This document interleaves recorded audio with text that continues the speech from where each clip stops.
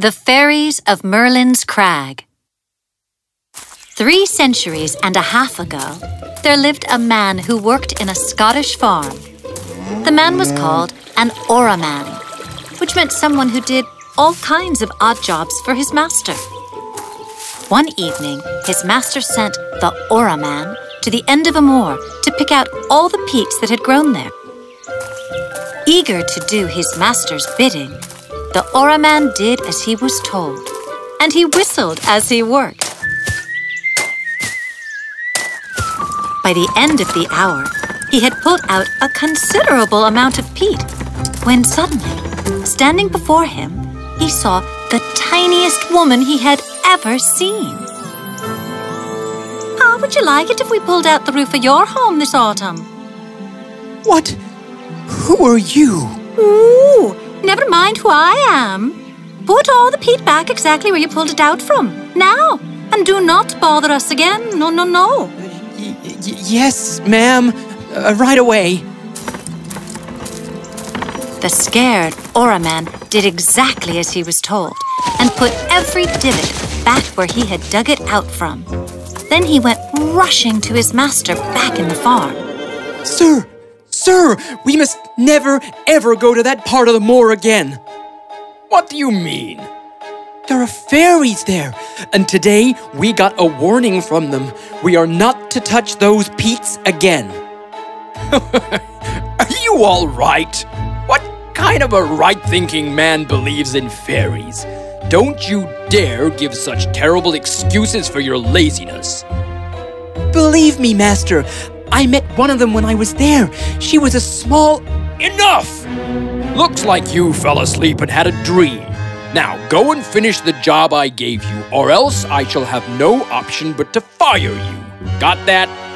So, the Aura Man had no other option but to go back to the moor and pull out the peats again. He trembled as he did that, fearful that the little fairy might show up and punish him. But nothing of the sort happened. Weeks, months, and an entire year rolled by. The Aura Man encountered nothing unusual or uncomfortable. Perhaps Master was right. It must have all been just a dream. How silly I must have looked to have gone to him in such panic. Finally, it was the day in autumn, the exact day when the Aura Man had met the fairy a year ago. He had just finished his work for the day. May I leave for the day, Master? Ah, yes. I must say that I am mighty pleased with your work, my man. So here is a little reward for you. Take this can of milk. Perhaps your wife can cook you a custard today. Oh, thank you, Master. Thank you so much.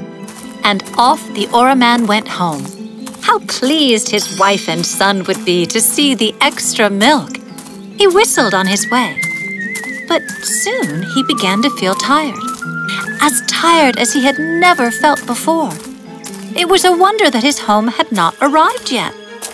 The Aura Man felt so sleepy that he felt he could not take one step more, and he lay down on the grass, fast asleep. He was awakened by the sweetest music he had ever heard.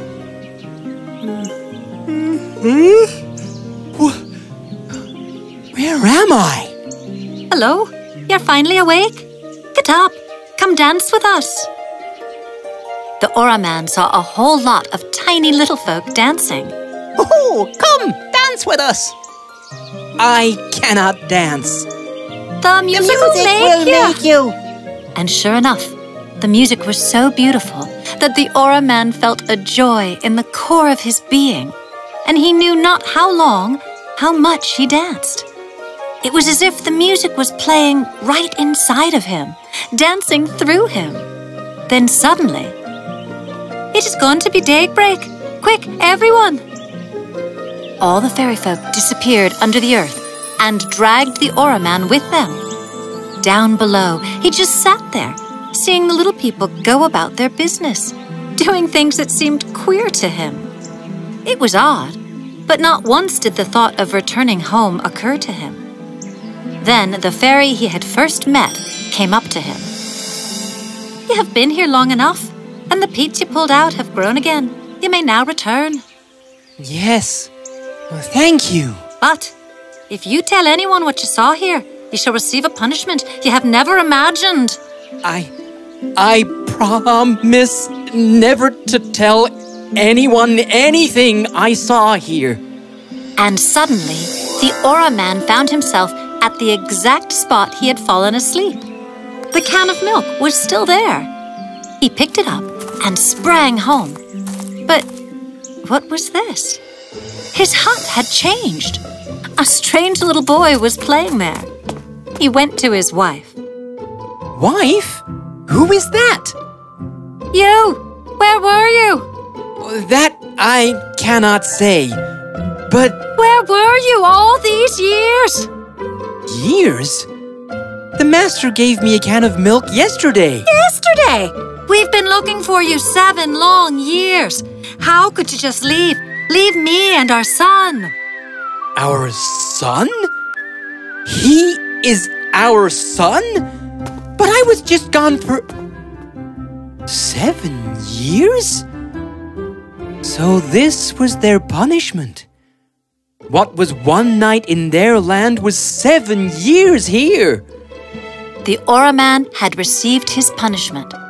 So often we take the forces of nature for granted. We don't know whether trees and flowers and grasses have fairy folk in them. But if we are cruel to nature, we will be punished. A punishment we shall have brought upon ourselves. The end.